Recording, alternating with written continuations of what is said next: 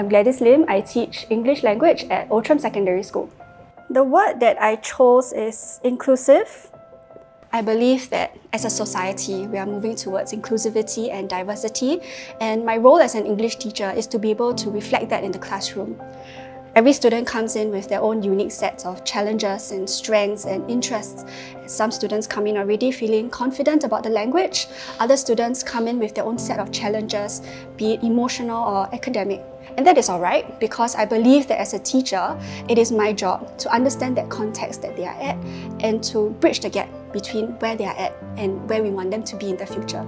Depending on the needs of each student, I try to develop their strengths while addressing some of the challenges and weaknesses that they face.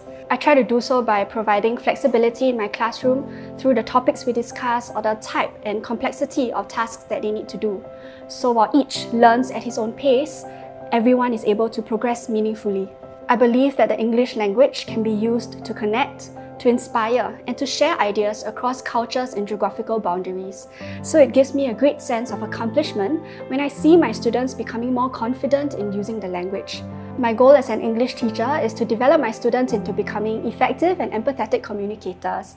And if they are able to demonstrate these dispositions, I would say that I have succeeded in my role as an English teacher. I'm humbled and grateful to be receiving this award. It has renewed my conviction that our role as English language teachers, while challenging, is a meaningful and worthy investment of our time. This would not have been possible without the support of my school leaders, colleagues and mentors in school.